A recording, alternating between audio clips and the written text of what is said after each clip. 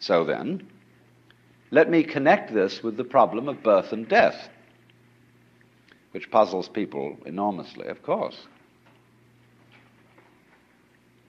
Because in order to understand what the self is, you have to remember that it doesn't need to remember anything.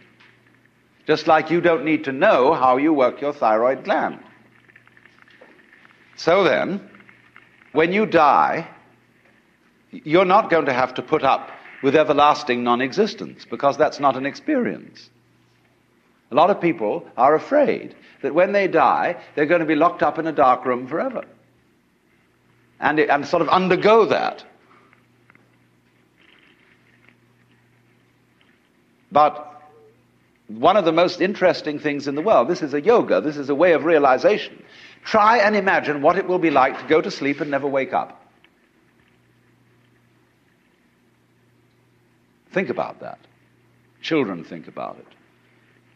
It's one of the great wonders of life. What will it be like to go to sleep and never wake up? And if you think long enough about that, something will happen to you. You will find out, among other things, that it'll pose the next question to you. What was it like to wake up after having never gone to sleep? That was when you were born. You see, you can't have an experience of nothing. Nature abhors a vacuum. So after you're dead, the only thing that can happen is the same experience, or the same sort of experience, as when you were born.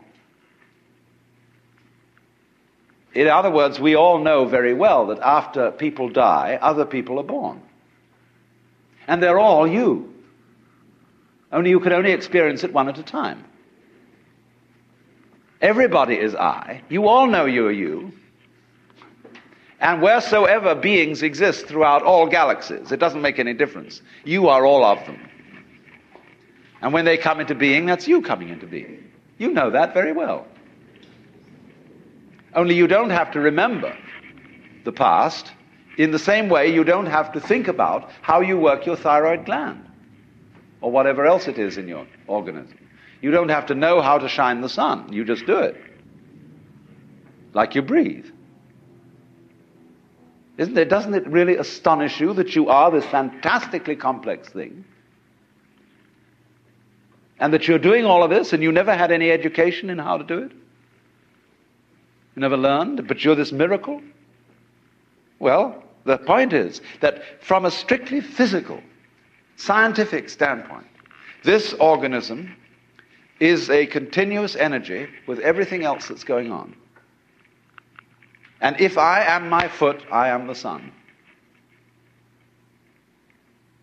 Only we've got this little partial view. We've got the idea that, no, I'm just something in this body. The ego. That's a joke. The ego is nothing other than the focus of conscious attention. It's like a radar on a ship. The radar on a ship is a troubleshooter. Is there anything in the way? And conscious attention is a designed function of the brain to scan the environment, like a radar does, and note for any trouble-making changes. But if you identify yourself with your troubleshooter, then naturally you define yourself as being in a perpetual state of anxiety.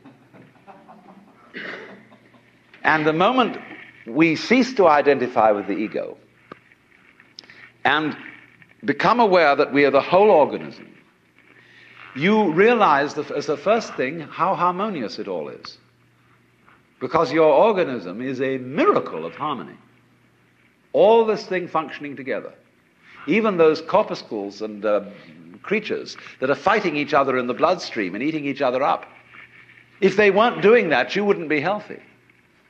So what is discord at one level of your being is harmony at a higher level. And you begin to realize that, and you begin to be aware, too, that the discords of your life and the discords of people's life, which are a fight at one level, at a higher level of the universe, are healthy and harmonious. And you suddenly realize that everything that you are and do is at that level as magnificent and as free of any blemish as the patterns in waves, the markings in marble, the way a cat moves, and that this world is really okay and can't be anything else, because otherwise it couldn't exist. But the reality underneath physical existence, or which really is physical existence, because in my philosophy there's no difference between the physical and the spiritual. These are absolutely out-of-date categories. It's all process. It isn't stuff on the one hand and form on the other. It is pattern. Life is pattern. It is a dance of energy. So I will never invoke spooky knowledge.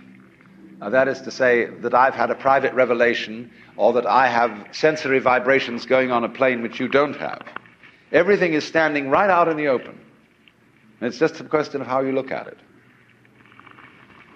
So you do discover, when you realize this, the most extraordinary thing to me that I never cease to be flabbergasted at whenever it happens to me.